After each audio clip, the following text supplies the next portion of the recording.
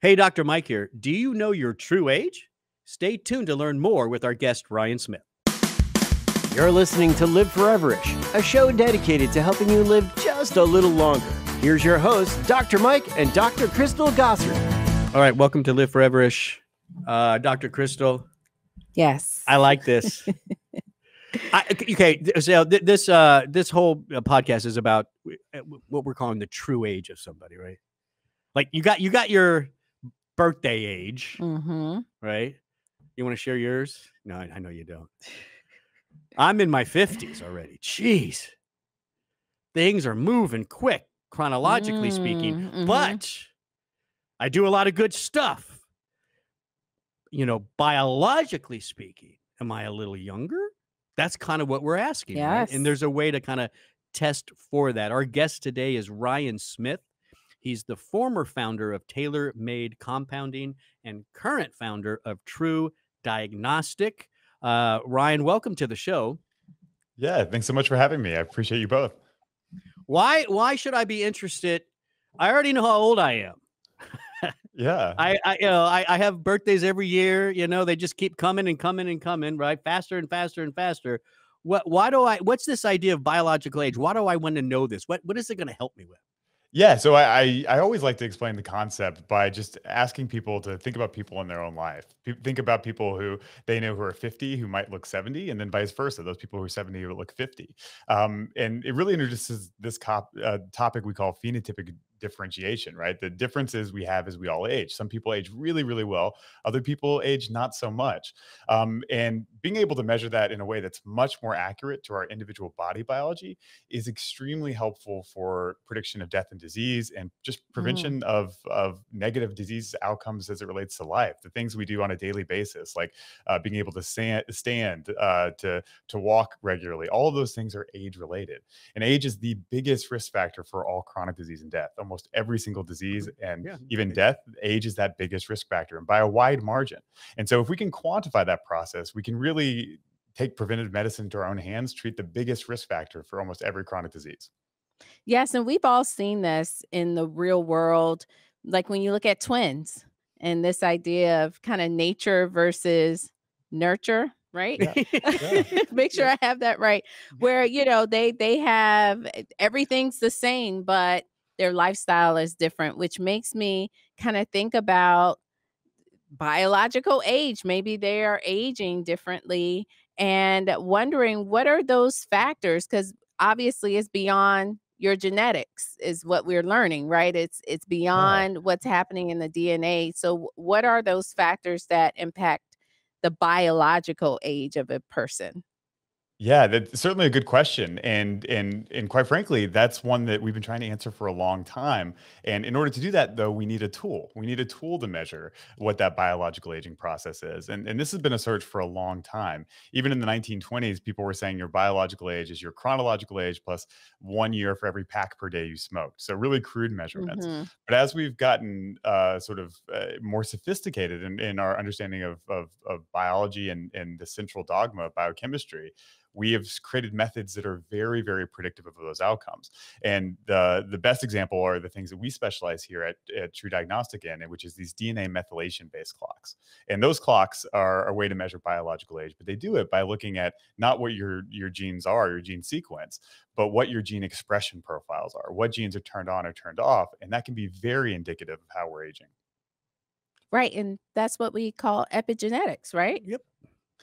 Yeah, certainly. Epigenetics are above the genome. These are changes that are happening to our DNA, which are not sequence-related changes, but expression, the on or off switches of what our genes are actually doing. And the way that I usually like to explain this is every cell in our body has the same DNA, right? If we tested your DNA from your heart or your skin or your liver, we'd get the exact same DNA sequence. But obviously, those tissues are very different. Your skin is behaving like skin. Your heart is behaving like heart.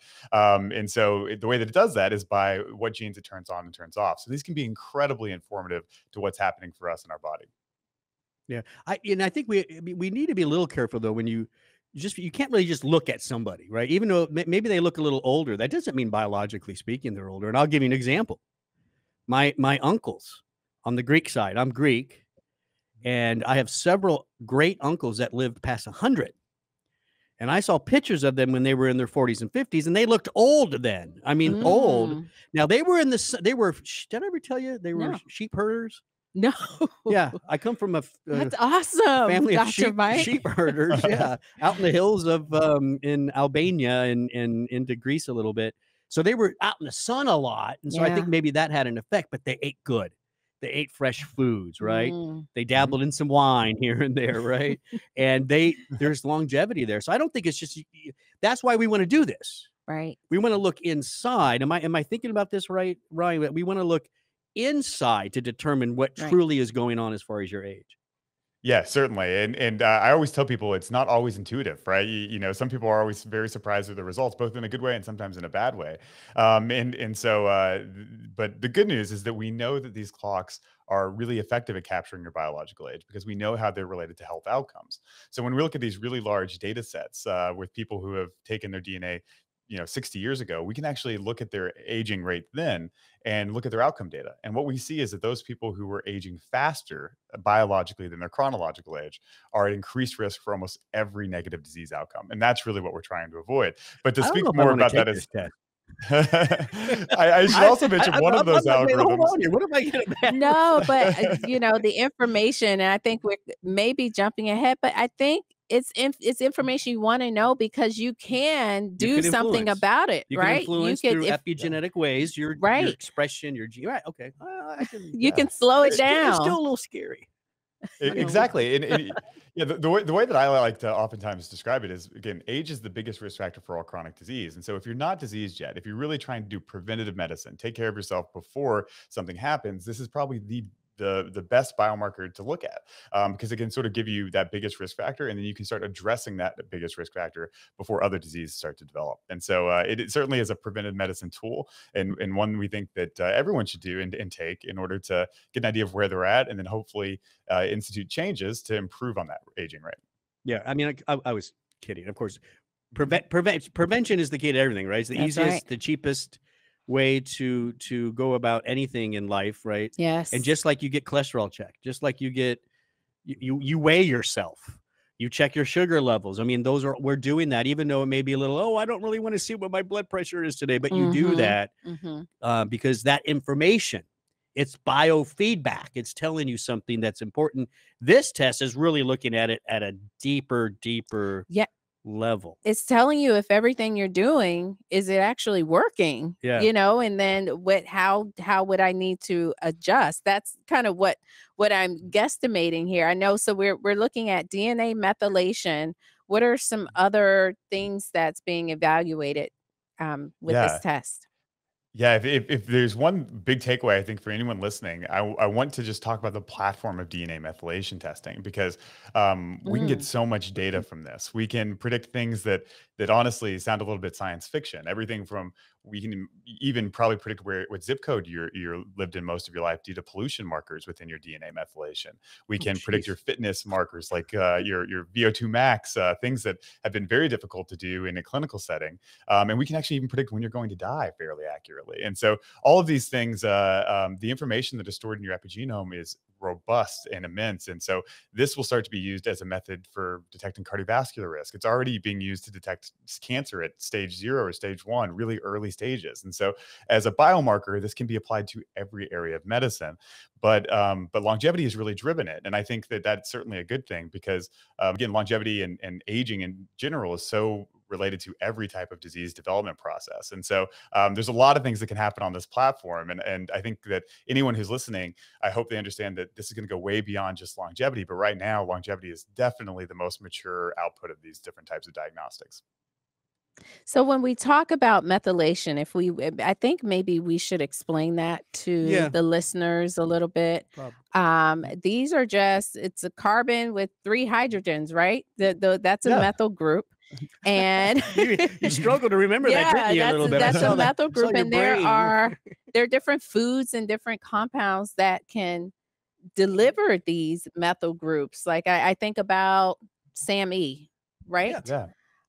Yes. Or we think about methylcobalamin, B12, the methylated version of vitamin B12. And so whenever you you consume those foods or take those nutrients that's delivering methyl groups, then those methyl groups then can attach to your DNA and turn on, turn off genes. That's what, and that's kind of what we're measuring, right?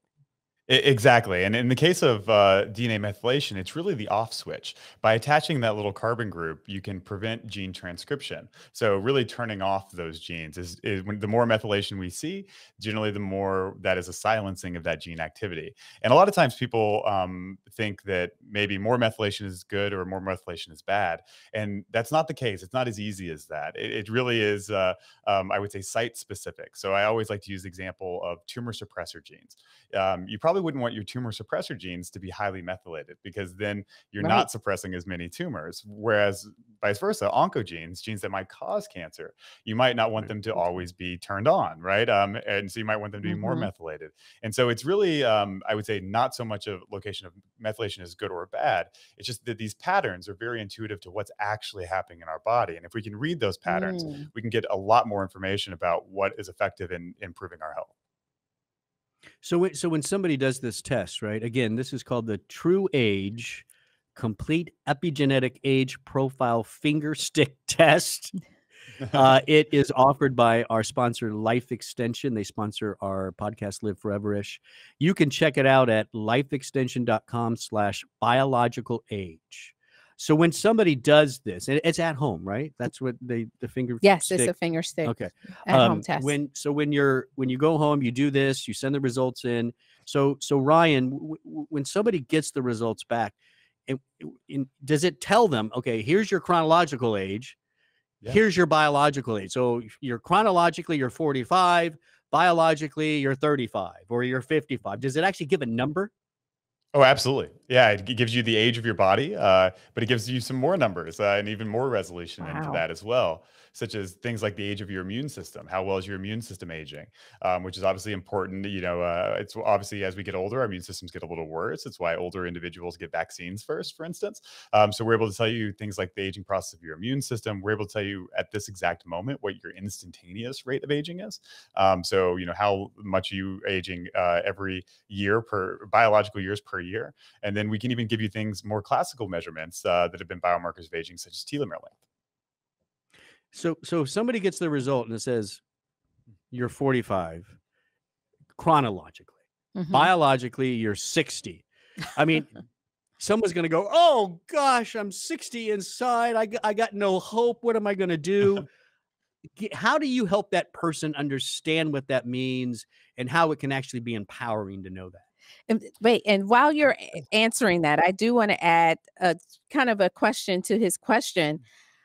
How much of a difference have you seen with biological and like how bad can it be? Can it be that bad? I mean, that would be like a little it might bring it down a little bit. Well, I hate to say that we've seen probably a 20-year age deltas in the positive, and so so sometimes it can be relatively bad, but I think that even in those people it should be empowering, because again it brings up this idea that we are in control, right? We are not just our DNA. We have the ability to impact that via behaviors, medication, supplements, whatever this might be. And so I would also say we've seen drastic changes. We've actually even set up a little bit of a website with an entrepreneur who made a lot of waves recently, Brian Johnson, in Rejuvenation Olympics. And the idea is that we're trying to get people to compete, to get these as low as possible, to really reverse their aging process. Oh, that's a good idea. Yeah, I like that. And so we have some very competitive. Yeah. We have some very competitive group members here. I think everyone trying to be as healthy as they can, and we certainly see it. But it is reversible, and I think that also motivating, because one of the things that is always probably one of the hardest parts about health is knowing where you're going to go. What are the risk factors that you have? You know, do you need to pay attention to this? And I think that because we know how these things relate to disease, we also know how they relate to all these quality of life metrics, everything from mental processing speed, IQ, facial aging, grip strength, and muscle mass. We know that generally the faster that you're aging, the worse you're going to perform on those outcomes as you age. And this is not even as we're talking about, really older in life, even in our 45 and 50, we can see associations to aging rate to all of those quality of life metrics, all those things that make life worth living. And so a lot of people oftentimes say, why would I want to live another 10 years if it's going to be a poor quality of life? And with this testing, we know that those things are not mutually exclusive. If you're improving your aging rate, you're reducing your risk of disease and improving your quality of life throughout that process. It's a deeper dive, right? I mean, some of those other biomarkers of age that we can, like you mentioned, grip strength. Just because somebody has a weak grip strength, there's so many other things you could look at that could be fine with that person. This is giving a deeper analysis of it all, right? I mean, that's, I think, a good way to think about that. So, now are there other tests out there on the market, or is this unique out there?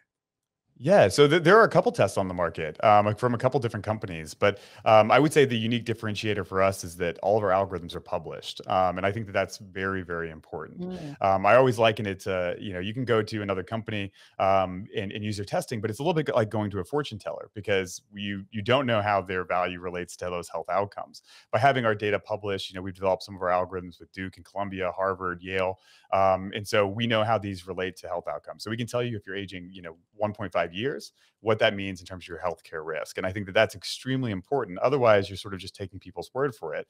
The other thing is that we actually get to validate in published trials what actually works to reverse these metrics. And so I think publication, making sure that these things are tools which are publicly validated is incredibly important. We also, I would say, have some really unique algorithms. Ours are much more sophisticated, and we get a lot more data than most. And so there's several things about our platform that I think make us relatively advantageous. You're listening to Ryan Smith. He is the founder of TruDiagnostic. His test is provided by Life Extension, our sponsor, right? True Age Complete Epigenetic Age Profile Finger Stick Test at lifeextension.com/biological age. Just to kind of wrap it up, Ryan, like, what would you like our audience to know? Like, what's the take-home message here about testing biological age? Yeah, so I think that there's one big take-home message. It is that aging, this progressive loss of function as we get older, is something that is mitigatable. We can actually change this, and when we change it, we can improve our lives, not just immediately, but also in the future, and extend our lives and extend our health span. I think that that's the big takeaway. But if I wanted to drive home another message, it also is that there are different ways to do this whole process. And there are certain things that you might want to do as you're vetting these types of testing. And one, obviously, is those publications, but also making sure, this is a fastly growing field. The amount of information that we're generating on a daily basis continues to grow. And so stay informed, but also, treat aging as a primary outcome. We think aging is a disease, and one, obviously, that we can now measure fairly accurately. And so I think it's now time that this enters the vernacular, and I think both in the medical space as well as in consumer health space. So if somebody's listening and they want to learn more about you, Ryan, is there a website we can send them to? Yeah, certainly. Our website at TruDiagnostic, TruDiagnostic.com, is probably the best place. We do a ton of open webinars to anyone who's looking to learn more about this information. And we have a lot of other resources. And so if you have any questions, feel free to reach out to us, and we're happy to provide more. All right. And also, if you want to check out the test that Life Extension has, True Age Complete Epigenetic Age Profile Finger Stick Test at lifeextension.com/biological age. It's on discount right now too, right? It is. Yeah. Yes. This is the lab sale that Life Extension does every year. Ryan, thanks for coming on. Don't forget, you can go to liveforeverish.com. You can check out other episodes. When you do that, like, share, comment, and subscribe, right? So you never miss a show. We call it the 1-2 punch. At at liveforeverish.com. Check it out. I'm Dr. Mike. Thanks for listening.